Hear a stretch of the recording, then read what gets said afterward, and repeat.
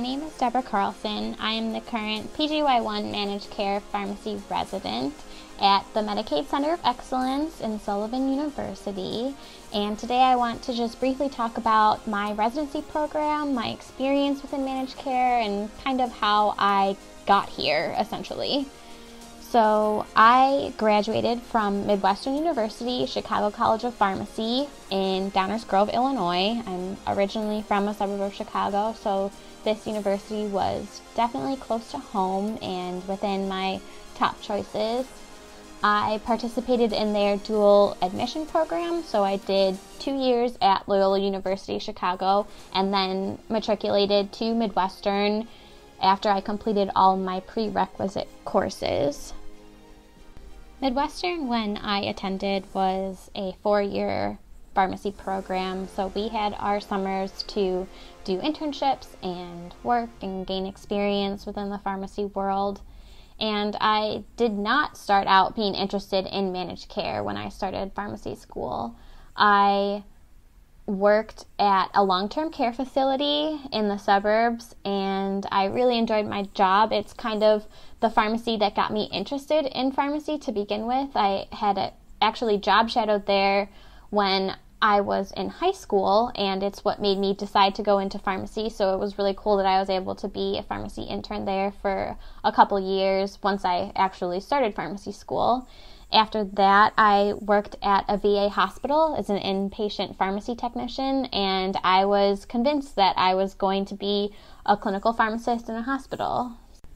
While I was in pharmacy school, everyone stressed being a well-rounded student, so through my job opportunities, in addition, I was involved in Phi Delta Chi, the pharmacy fraternity on campus, as well as ICHP, AMCP, and doing a few research projects. So this was kind of my way of being well-rounded and building up my application to hopefully get a good job at the end of pharmacy school. Later on, I discovered that I would need a residency to become a clinical pharmacist in a hospital, and that kind of changed my mind a little bit. Deciding to do a residency for me was a very financial decision, and it didn't have a lot to do with the career path that I was interested in. So going into my 4th year APPE rotations, I was convinced that I wasn't going to do a residency. I was just going to try and get a job after pharmacy school and hoping that one of my rotations would lead to a job. However, while maneuvering through my 4th year APPEs, I kept going back to this field of managed care unknowingly. I was on my clinical specialty rotation, and I was tasked with creating clinical criteria for a specialty drug for pharmacists to review patients based on this criteria, which is essentially what a managed care pharmacist does in utilization management. So that was a very managed care based experience without intending it to be. And as I progressed further through my hospital and general medicine rotations, I really realized that hospital pharmacy just wasn't for me. And I started looking into managed care positions again. And this led me to looking at managed care residencies. The decision to do a residency was not easy, and I don't think that it should be easy for everyone. The pharmacy field is evolving dramatically, and more entry-level jobs are requiring a residency, but it is not something to take lighthearted. It is a year of intensive work that requires all of you, and it's not something that you should be miserable doing, even though it's only a year. So I implore anyone who's considering residency to very seriously think about the pros and cons and who you are as a person and what you want out of your pharmacy career before making that decision.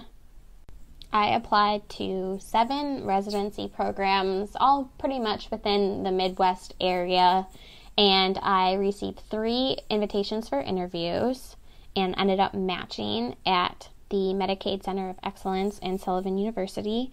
So often people ask, what is the Medicaid Center of Excellence? So Passport Health Plan formed a partnership with Evolent Health, which is a pharmacy benefits management company, and created this Medicaid Center of Excellence. And my program is partnered with Sullivan University, which is a college of pharmacy based out of Louisville, Kentucky, that offers the opportunity to be an adjunct faculty member as a part of this residency program. And I really chose this program because I was still interested in academia. I was still interested in being involved with students. I love precepting. I love being able to share my experience with students and provide any guidance or mentorship that I can to other students. So that's why I really was drawn to this program. In addition, Passport Health Plan and my program specifically is very analytics and operations focused, and I was very interested in formulary management and kind of plan benefit design, so this program just fit my interests almost perfectly. In terms of managed care experience leading up to residency, I participated in the Pharmacy and Therapeutics, the P&T competition at Midwestern University.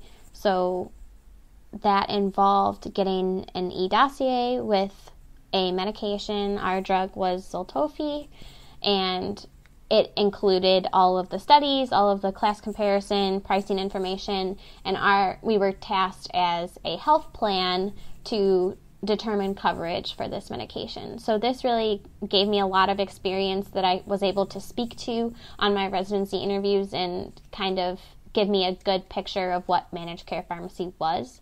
And as I said before, I kind of fell into other managed care experiences at my rotations. I think it's really important if you're interested in managed care and you don't have the opportunity to do a rotation either at a health plan or an industry or anything like that, to really make your own experiences outside of a managed care setting. So for example, doing PAs at Walgreens, an experience just talking to insurance companies, looking at their criteria, getting an idea for what information they're looking for, that can also speak to your experience in a managed care field. So just finding ways to get that experience and have experiences that you can speak to on interviews and give you a good idea for what you might be doing during a residency, those are extremely important. In addition, getting involved in AMCP, whether it's at a school university level or volunteering or even just going to networking events, that also speaks volumes at a managed care residency interview as well. Another thing to consider when looking at residency programs or postgraduate opportunities in general is accreditation status. As I said in a different talk, most managed care residency programs struggle with accreditation because ASHP requires more than 75% in direct patient care, and that can be extremely difficult in most managed care settings just because there really aren't that many opportunities for direct patient care. So depending on what your interests are, and this is something that is going to be person-specific all the way around, is something that you need to look at in residency programs and decide if that's something that's important to you or not. In addition, there are a lot of internships within managed care. If you're at a pharmacy university that offers summers, there are a lot of internship opportunities out there, whether that's with health plans, industry, PBMs, specialty. So just kind of trying to get involved from that aspect if you do know that managed care is something that you're interested in far enough in advance to go for some of those opportunities.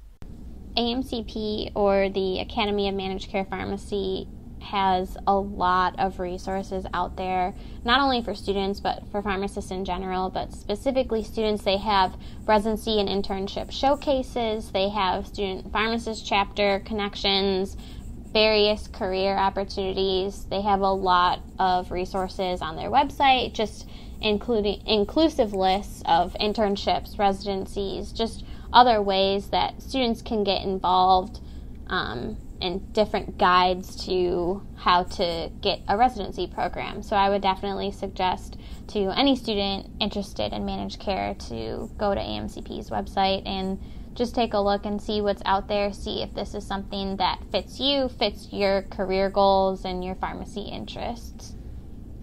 So going back to my residency experience, I'm about halfway through my residency at this point, and I honestly can't say enough good things about it. I had already alluded to the fact that it fit very well with my career goals and with my personal interests in the pharmacy field. So it's no surprise that things are going very well. Everybody at my program is ridiculously nice. They're very easy to work with. They're very understanding. As I said, I'm currently based in Louisville, Kentucky, but I'm originally from a suburb of Chicago, so they're very understanding around the holidays and getting to go home and see my family and the potential to work remotely if needed. There's also a tremendous partnership between the Medicaid Center and Sullivan University, so I'm always able to be on campus or help out with additional classes if I have the interest in doing so. So I think having such a great relationship really makes the residency that much better of an experience for me. In terms of future prospects for me, I would love to stay on where I'm at within Evolent Health or within Passport if possible.